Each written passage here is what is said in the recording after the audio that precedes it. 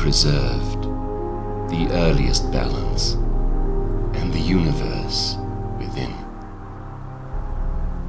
A flock of lightness, lightness flocking, a gentle stir, gently assuming. Divine and perfect beauty in the concord of counter-extremes. Fair play in the flawless infinity of a glamorous canopy of dreams. An ancient feast of freshness, new as now the focus of day, upon the potent circumstance of the raw, immaculate stage. When duly awakes, the symmetric angel, up from the ash, the phoenix rises, a birth of the cool, tenaciously poised.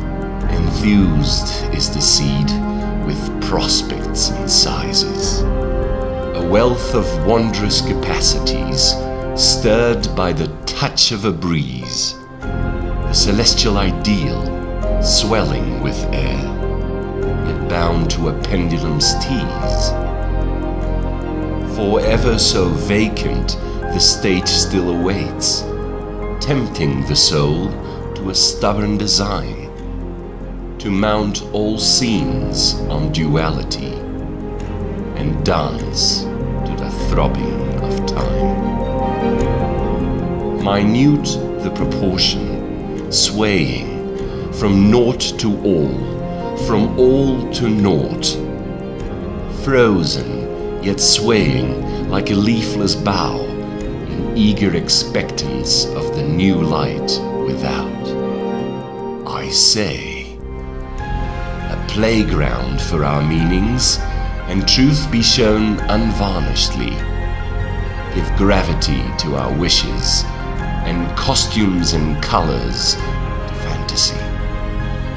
Now that the sky has declared the limit, no fault shall prevent the persistent explorer.